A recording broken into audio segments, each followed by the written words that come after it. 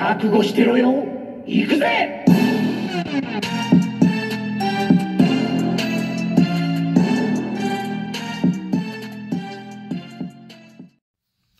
Welcome to Worldbreaker Coo's Reviews. I'm your host, Worldbreaker Coo, and today we are reviewing Marvel Legends Deadpool, the Trunks version, or Boxers, and Marvel Legends X-Men Deadpool.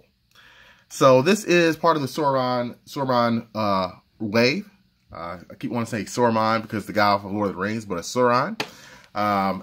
Initially, this was the least most likely character I was going to get. I was going to pass on him and try to acquire his parts separately, but I just couldn't resist when I saw it in person just because I wanted to hurry up and get the pieces for the Build-A-Figure. So I lost from that battle. But I did definitely want the boxer short Deadpool because it just looks hilarious.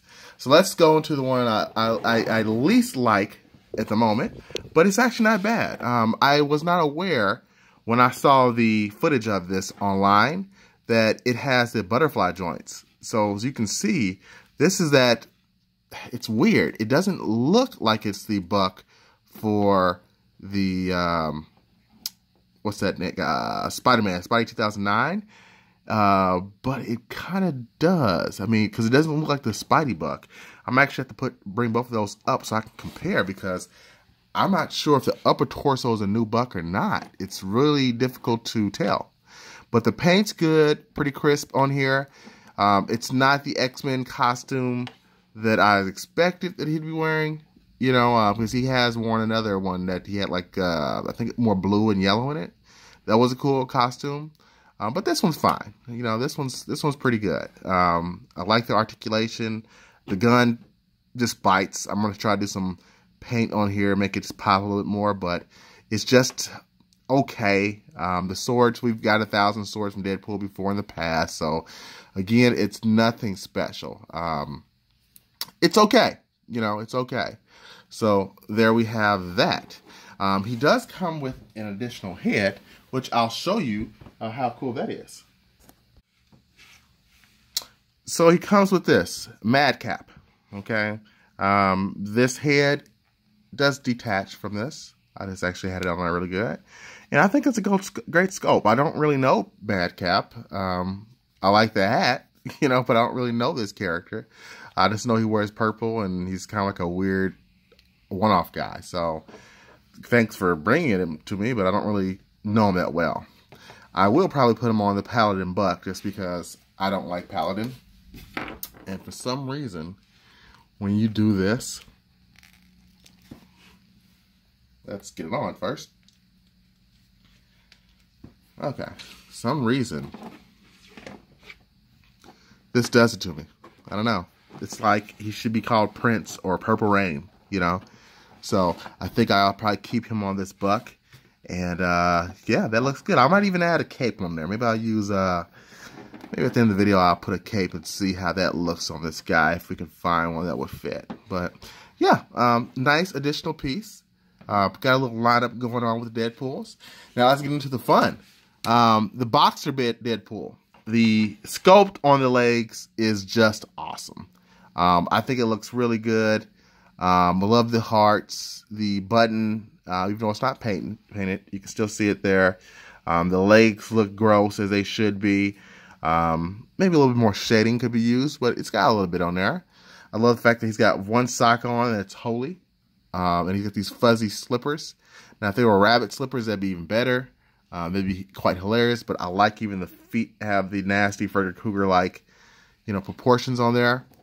The upper portion is just the same old buck from the previous X-Men Juggernaut Wave Deadpool. It's essentially the same thing.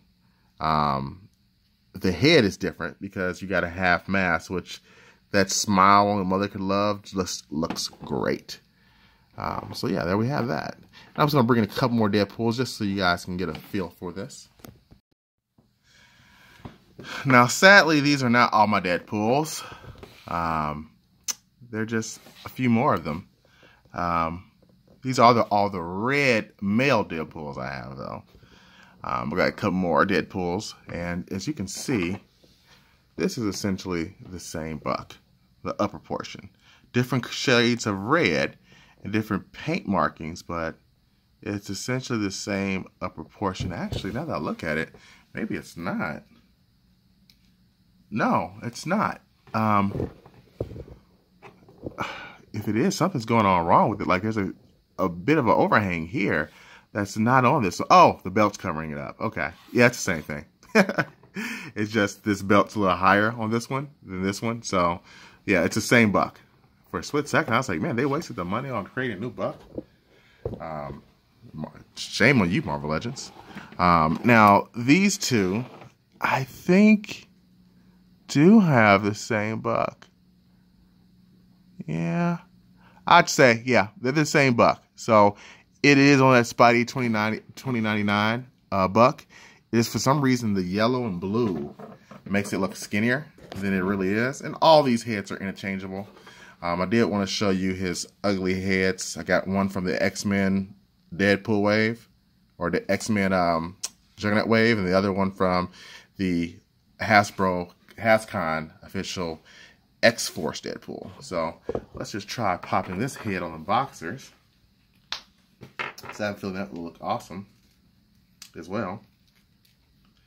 Maybe he didn't have time to put on his mask. Yeah, now that looks good. It doesn't perfectly match up, but I've got two heads here, so this one probably would match a little bit better.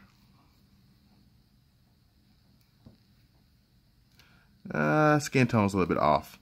So you're not going to let it be perfect because these weren't made around the same time. So there's that. But I think it looks good from far away. Or, you know, as long as you're not like really staring at it too much. So again, I do like these figures. I think the boxer one is a must for any Deadpool fan. The X-Men one's an easy pass unless you want to build a figure, or unless you're trying to build your own Deadpool core. Who knows? I probably won't keep the X-Men one. I probably will sell it. But definitely keeping the boxer one just because he looks cool. And I probably will keep the Purple Rain action figure because that looks cool. So thanks for watching. Until next time. Peace.